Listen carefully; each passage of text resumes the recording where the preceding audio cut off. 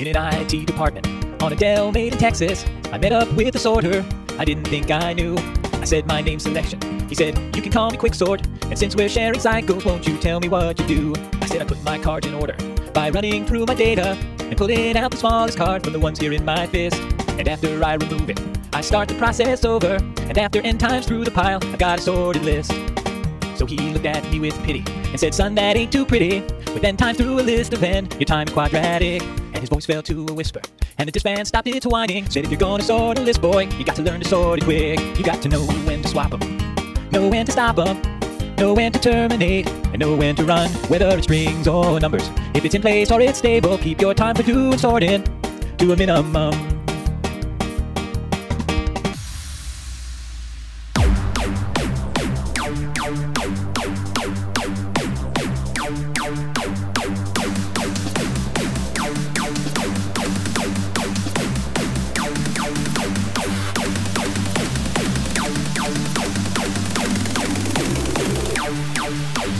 The random card, it's the one I call the pivot.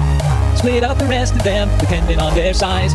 The big one's on the right, I put on a stack for later. And if the left pile isn't sorted, the process I reprise. Each time I deal a card out, it joins a group that's smaller, quite often half the size. So I said yes, but then, with all those random pivots, you're gonna need to be quite lucky. He said you might call it gambling, but to me it's n-log n. You got to know when to swap them, know when to stop them, know when to terminate, and know when to run, whether it's strings or numbers. If it's in place or it's stable, keep your time for doing sorting to a minimum. You got to know when to swap them, know when to stop them, know when to terminate, and know when to run, whether it's strings or numbers.